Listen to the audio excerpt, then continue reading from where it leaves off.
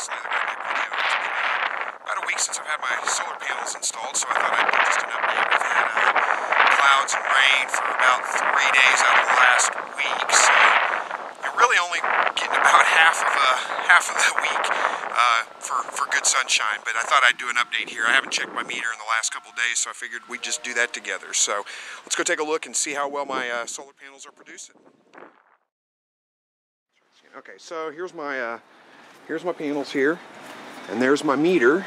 So let's see what it says here. It says that they've received 95 kilowatts from me. And you can see it's clearly moving to the left. It's a nice sunny day, so I'm feeding energy to them.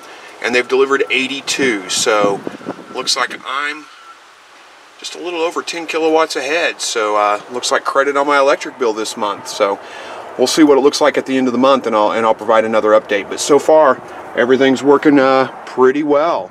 I'm pretty impressed with the system. And again, you know, I've been very happy with the company, Missouri Sun Solar. They've been nothing but friendly and very professional and very easy to deal with through the whole process. They took care of everything and made it very, very simple on me. So thanks again for watching. Stay tuned for more updates, and we'll see how this thing works over the long run.